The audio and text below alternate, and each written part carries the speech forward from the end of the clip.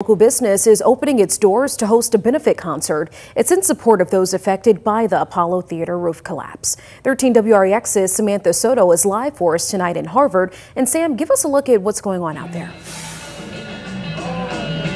Yeah, Brittany, it's a lot of fun out here at Vic's Bar and Grill in Harvard, and several heavy metal bands are taking the stage, including Vapid, Souls, Silence and Numbers, all of it happening just back there, and people are having a ton of fun here tonight, and all of it for a good cause.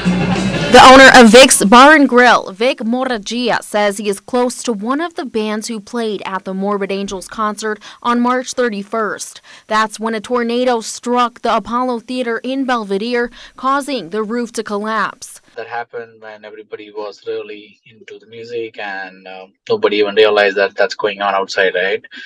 And everything happened suddenly, and that was really tragic for everybody who were there. So we decided that we will do fundraising for that incident with this event. While admission to the concert is free, they're accepting donations, and that money will go toward 5 of the GoFundMe pages of those affected by the incident, including the family of Fred Livingston Jr., who was killed in the roof collapse. We ask people to just donate whatever they can, and then we do that kind of good work as well.